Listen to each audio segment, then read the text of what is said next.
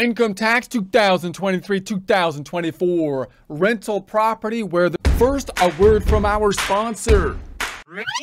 Yeah, actually, we're sponsoring ourselves on this one because apparently the merchandisers, they don't want to be seen with us. But that's okay, whatever. Because our merchandise is better than their stupid stuff anyways. Like our Accounting Rocks product line. If you're not crunching chords using Excel, you're doing it wrong.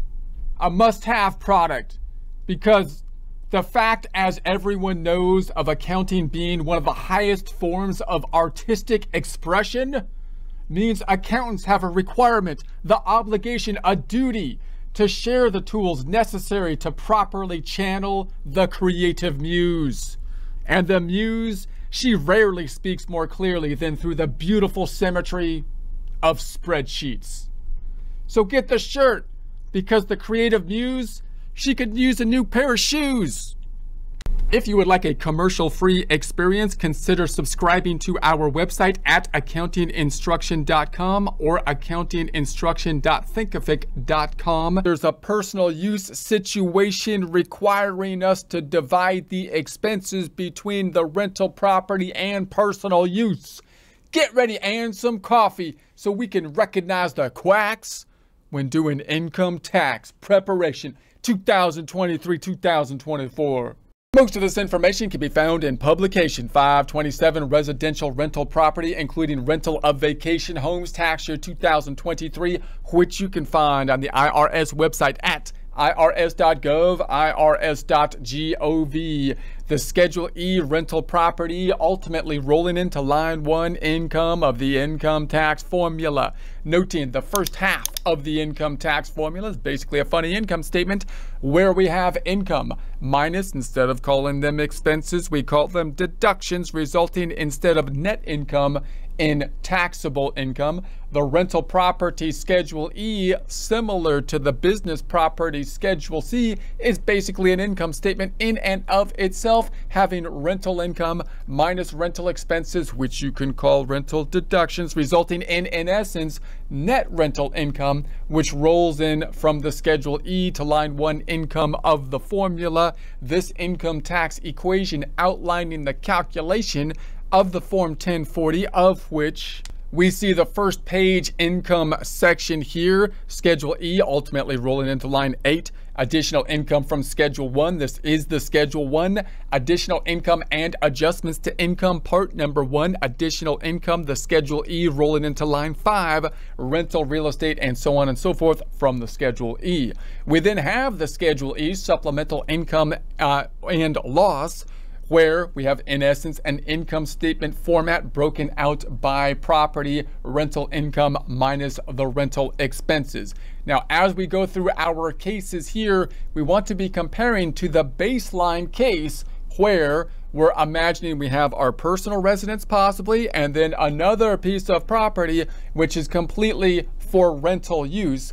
And that would be the easiest scenario because we wouldn't have the mix-up between business and personal, thinking then of the second property as just basically an income statement related to it, having income from the rental use minus the expenses needed to be consumed in order to generate the revenue, resulting in the net income. Some of those expenses possibly including the interest on the mortgage as well as the real estate taxes, which we're now applying to a business or rental use, as opposed to our principal residence, in which case those particular deductions might be allowed on, for example, the Schedule A itemized deductions if it was our principal residence, which is unusual because on the personal side of things, we don't usually get deductions unless there was some kind of funny lobbying from interest groups that have happened, or politicians trying to buy votes and this and that has happened,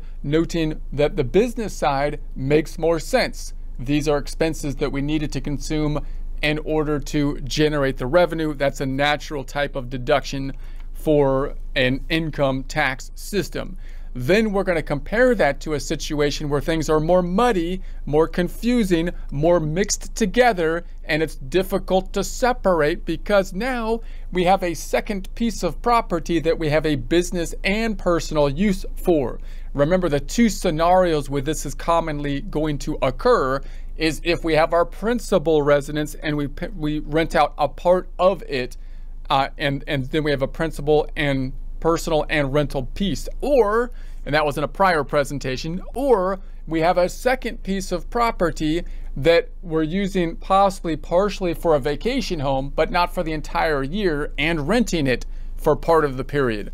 So now we have a similar situation though, where there's this mixing of business and personal. What are we going to do about that? Noting that the income is usually not the problem, because the income that we get from the property will always be for the rental of the property, be reported as income. The IRS wants a piece of it, and so on. It's the expenses that become a concern, because if I paid for things for the property for the entire year, I'll have to allocate the expenses in some way, you would think, between business and personal, because the business or rental side possibly could be deductible, whereas the personal would not. All right, personal use of dwelling unit, including a vacation home. So if you have any personal use of a dwelling unit, including a vacation home that you rent, you must divide your expenses between rental use and personal use. So it's that, you know, it's a rental property. I use it for part of the year, like in the summertime, and in the wintertime, there's a polar bear that uses it as a vacation home, and therefore I should get to deduct the expenses related to the property and so on. So right, you see where the IRS is going to have kind of a problem here, because again, the IRS doesn't like losses. They don't like you just being able to write off expenses possibly for a vacation home having losses that you can take against other property, when it's really obviously like a personal vacation home. So you can see the problems that we have to break out here. So in general, your rental expenses will be no more than the total expenses multiplied by a fraction, the denominator of which is the total number of days the dwelling unit is used, and the numerator of which is the total number of days actually rented at a fair rental price. Now notice this becomes important, because you're saying, okay, I've got to break out the expenses. I get it. What is the ratio that I'm going to be using? You can imagine multiple different ratios that might, you know, kind of make sense. You could say, well, I'm going to say the number of days it was rented compared to the number of days in the year, or maybe the number of days that I used it for personal use rather than vacation use, divided by the number of the days of the year, are the amount that's not going to be included, right? Or something like that. So this fraction, what do we have here? The denominator of which is the total number of days the dwelling unit is used. So the total number of days the dwelling unit is used. So that's including the rental and personal use of the dwelling units, but it also leaves an indication that there might be some part of the year where it's not in use. And so that's going to be an important number that we're going to have to break out and make sure what the denominator of the fraction is, and the numerator of which is the total number of days actually rented. So actually rented being a key term here as well, which we're going to have to make sure that we get that part down, because it's going to have a big impact on the amount of expenses we might be able to deduct. Only your rental expenses may be deducted on the Schedule E Form 1040. Some of your personal expenses may be deductible on Schedule A Form 1040 if you itemize your deductions. Similar situation. If it was your principal residence, then you might be able to deduct some on the Schedule A for the mortgage interest and the real estate taxes. You also have like a second home situation where that might, you know, be the case. So if it qualifies, then you might be able to break out those particular expenses between the rental E use and the Schedule A use. You can't, of course, double dip and deduct them on both items. We can only take the Schedule A items if we qualify, and if our Schedule A deductions are greater than, in essence, the standard deduction, as is the general rule.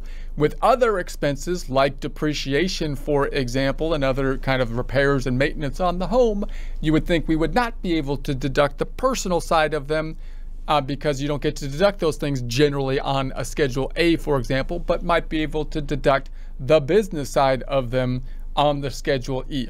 So you must also determine if the dwelling unit is considered a home. So the amount of rental expenses that you can deduct may be limited if the dwelling unit is considered a home. So whether a dwelling unit is considered a home depends on how many days during the year are considered to be days of personal use. So now we have this definition, do we consider it as a home or not, which again could have an impact on the rental calculations, as well as the consideration as to whether the personal side could be deductible, right, on possibly a Schedule A situation. So there's a special rule if you use the dwelling unit as a home and you rented it for less than 15 days during the year. All right, so dwelling unit. A dwelling unit includes a house, apartment, condominium, mobile home, boat, vacation home, or similar property. It also includes all structures or other property belonging to the dwelling unit. A dwelling unit has a basic living accommodations such as sleeping space, a toilet, and cooking facilities.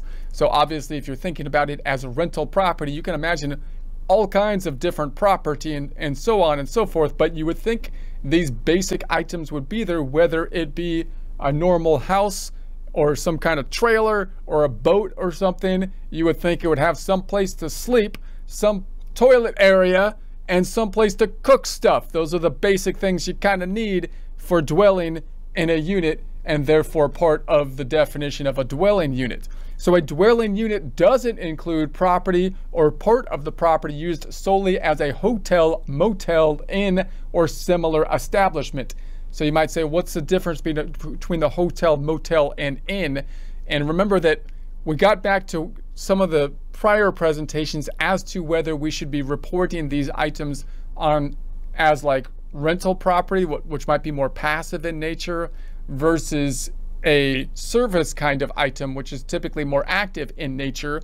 If you're talking about a motel or an inn or something, you're providing services to people more often, cleaning the place and keeping it up, maybe making breakfasts and having to have multiple tenants coming in all the time. Whereas if it's simply a rental property, you're typically looking at a more passive type of situation. You're collecting the rent, doing certain maintenance and so on when needed, but not typically on a day-to-day basis. You're not in there making the beds or having someone or hiring someone, right? So property is used solely as a hotel, motel, inn, or similar establishment if it is regularly available for occupancy by paying customers and isn't used by a owner as a home during the year. Example, you rent a room in your home that is always available short-term occupancy by paying customers. So you're not a hotel, but you got this room that you're renting out from time to time because you're by the beach or something and people like to hang out there, and you get a little bit of extra income to support your lifestyle, you know? So that's, everybody wins. It's a win-win. So you don't use the room yourself, I don't sleep in there. There's crazy people that sometimes rent the room out, to be honest. So I kind of clean it up and then stay out of it. You don't use the room yourself, and you allow only paying customers to use the room. So this room is used solely as a hotel, motel, inn, or similar establishment and isn't a dwelling unit in that case. Dividing expenses. So if you use the dwelling unit for both rental and personal purposes, divide your expenses between the rental use and the personal use based on the number of days used for each purpose. So clearly we have the concept now that we have to then somehow break out the expenses between business and personal. And then of course it comes down to the nitty gritty. How exactly do we do that? What's the ratio we're going to use? And we use the number of days used for each. So when dividing your expenses, follow these rules. So any day that the unit is rented at a fair rental price is a day of rental use, even if you use the unit for personal purposes that day. So if you're renting it out for that day, even if you were using part of it because you were hanging out there with whoever you're renting it to or something, I don't know, but they paid you for the rental day, so you would think if it was an arm's length transaction, that would qualify as a rental day.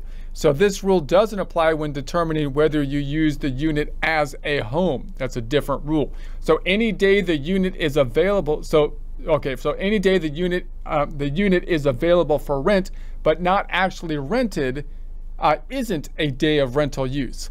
Now that's a more restrictive term, right? Because now, and remember when we didn't use the home for personal use, we had the idea that, well, what if I was trying to rent it, I was advertising for it and whatnot, it was just vacant at that time.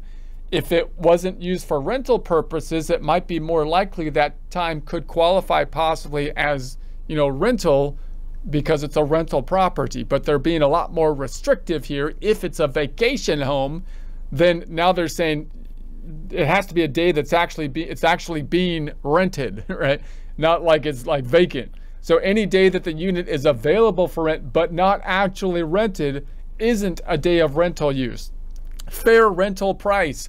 Now this is also a problem because when you have these cool vacation homes, one of the cool things to do with them is to basically rent them out or let family and friends use them at something other than the fair rental price, which messes up the whole thing, because from the IRS's perspective, they're saying, hey, we're your silent partner over here. You're trying to rent things out to make money so that we can take part of it. And if you give it away at something lower than the fair rental price, then you might end up with a loss, possibly being able to take that against other income. And the IRS isn't cool with that, because they want revenue out of this thing. So you can see the problem here if you start renting it for something other than the fair rental price. So a fair rental price for your property is generally the amount of rent that a person who isn't related to you would be willing to pay. In other words, an arm's length transaction, not your family members, not your friends.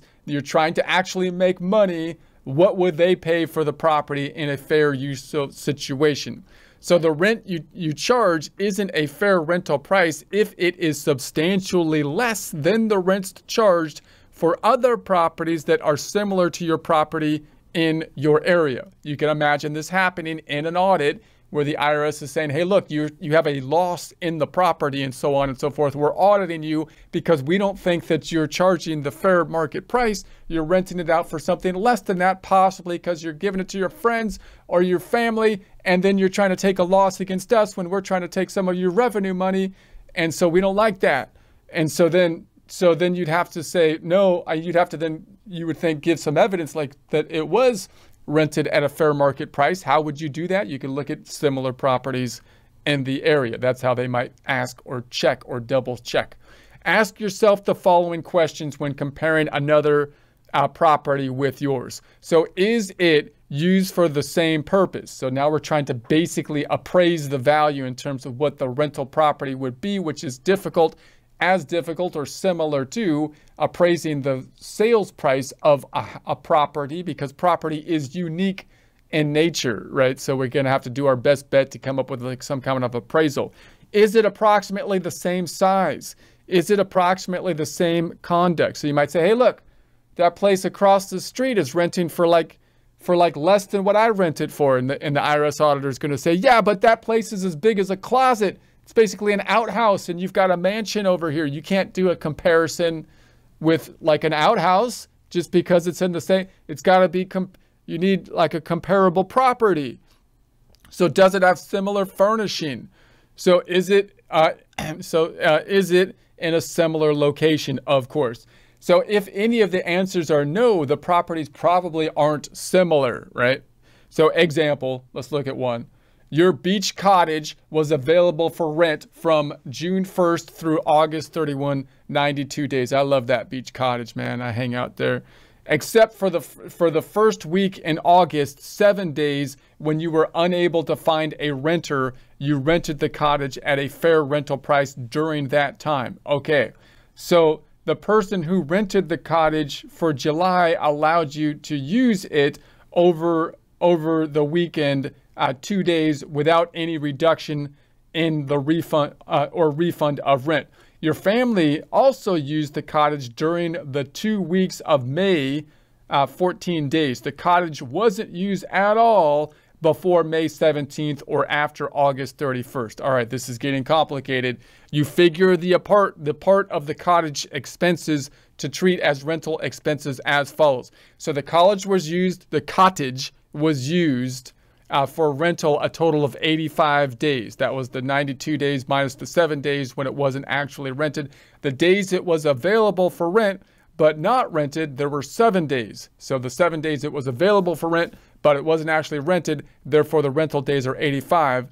So aren't days of rental use. So the July weekend, 2 days, you used it is rental use because you received a fair price. So in other words, you actually used it during those 2 days that it was rented, but you still charged them the rental price. And you would think that then if you charged them the rental price, it was rental property of those 2 days, even though you used it. You used the cottage for personal purposes for 14 days, the last 2 weeks in May.